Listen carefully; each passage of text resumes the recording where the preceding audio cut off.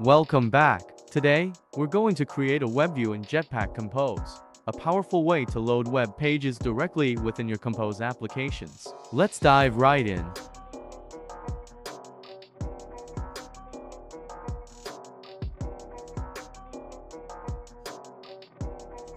Before we get started, remember to add the internet permission in your Android manifest (XML) file. Without this, your WebView won't be able to load any web pages. The next step is to create a view named folder, where we will make the WebView composable function.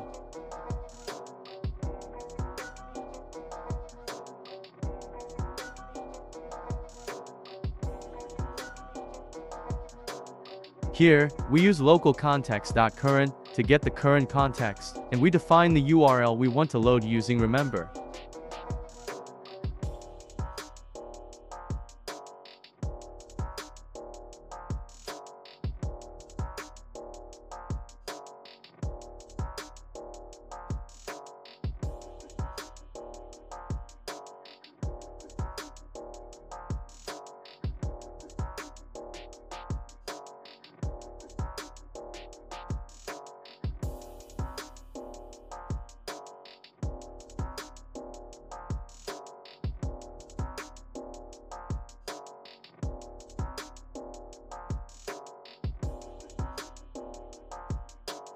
Next, we retrieve the on-back press dispatcher to handle the back button navigation for the web view. This allows us to make the web view go back to the previous page if it can.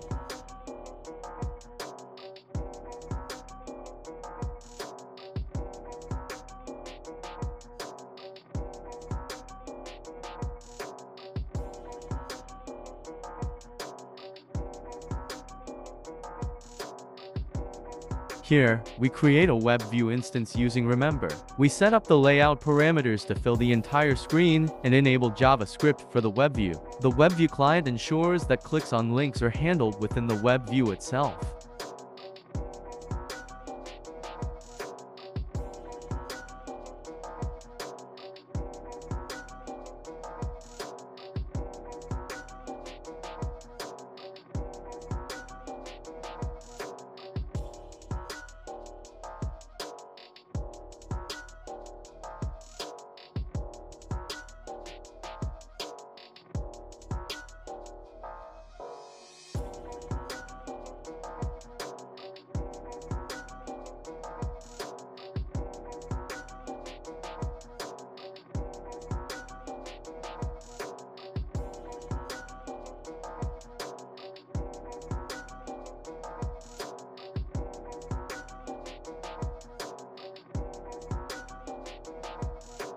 Finally, we call load URL to load our web page.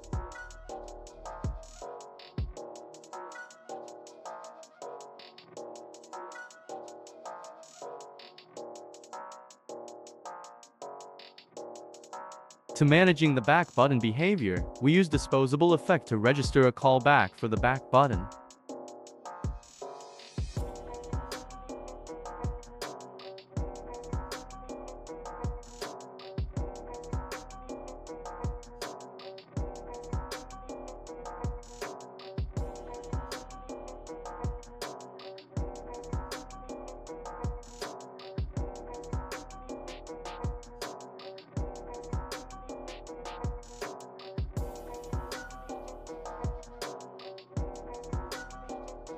If the web view can navigate backward, it will. Otherwise, the back button behaves normally. When the composable is removed, we clean up by removing the callback.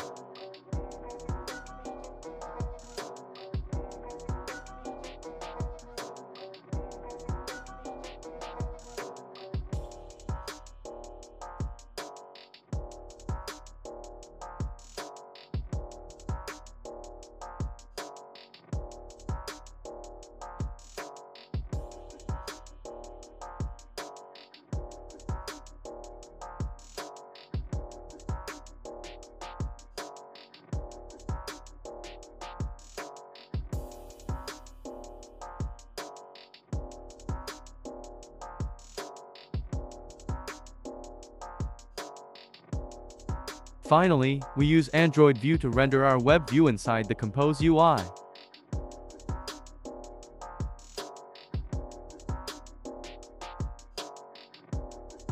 The modifier .fill max size ensures that the web view takes up the full screen.